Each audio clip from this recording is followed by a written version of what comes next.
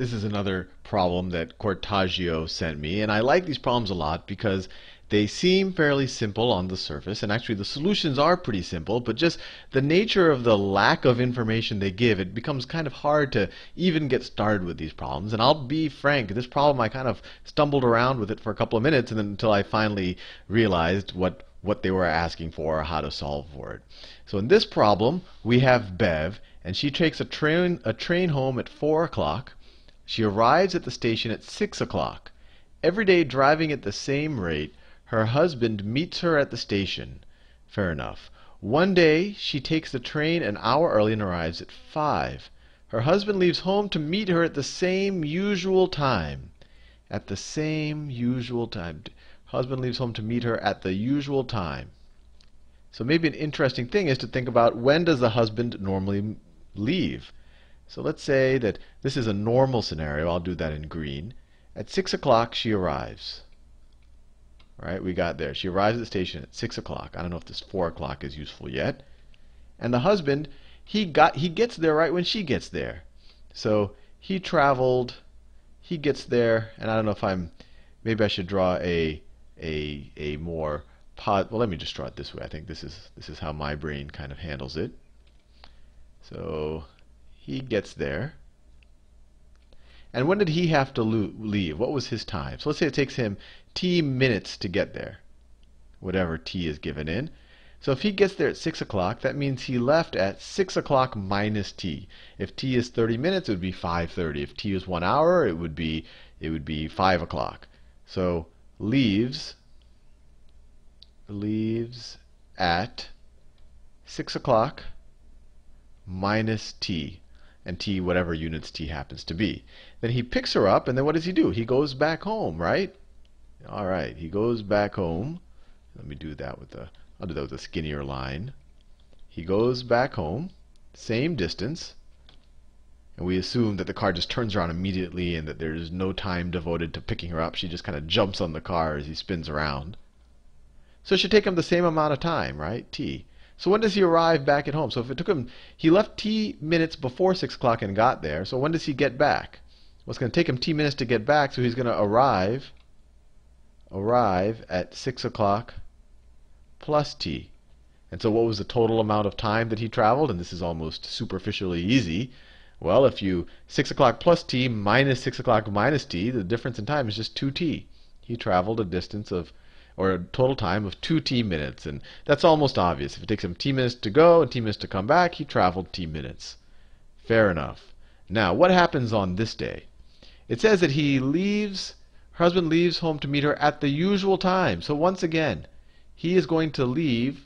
He leaves. Let me do this in red. He leaves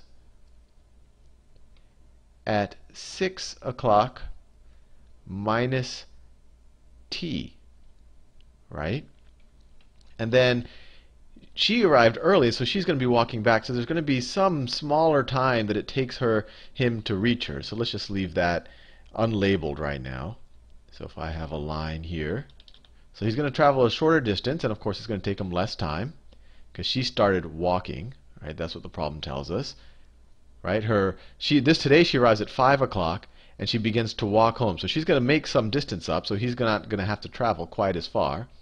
And then whatever time that was, he goes back the other way. It's going to be the same amount of time. It's the same amount of time. And what does it tell us? He meets her on the way, and then they arrive home 20 minutes early. So normally they arrive at 6 o'clock plus t, right? That's normal. So today they're going to arrive 20 minutes early. So they're going to arrive at, you could say, 6 o'clock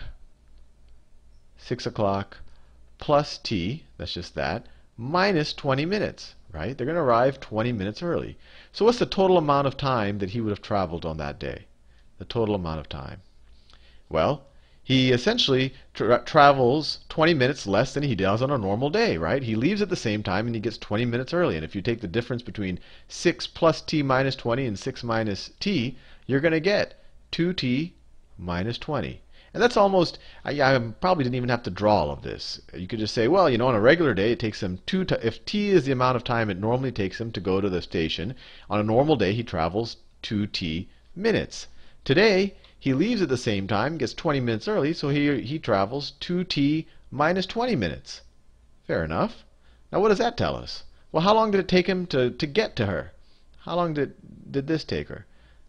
Well, to go to pick her up takes the same amount of time as to come back, so he must have taken half of this time to go and half of this time to come back. So it must have been t minus 10 to go and then t minus 10 to come back. So it took him 10 minutes less to reach her this time. So at what time does he pick her up? And this is the key. It took him, so normally when it takes him t minutes, he gets there at 6 o'clock. This time she started walking because she got there early.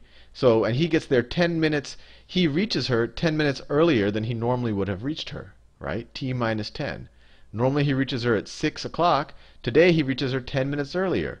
So he reaches her at 5:50. He reaches her at 5:50. Now, the question is, how many minutes did Bev walk? How many minutes did Bev walk? Remember, she arrived an hour early and arrives at 5 o'clock, and then she just starts walking. She arrives at 5 o'clock, and just starts walking. And when does he pick her up? He picks her up at 5:50. So she walked for 50 minutes.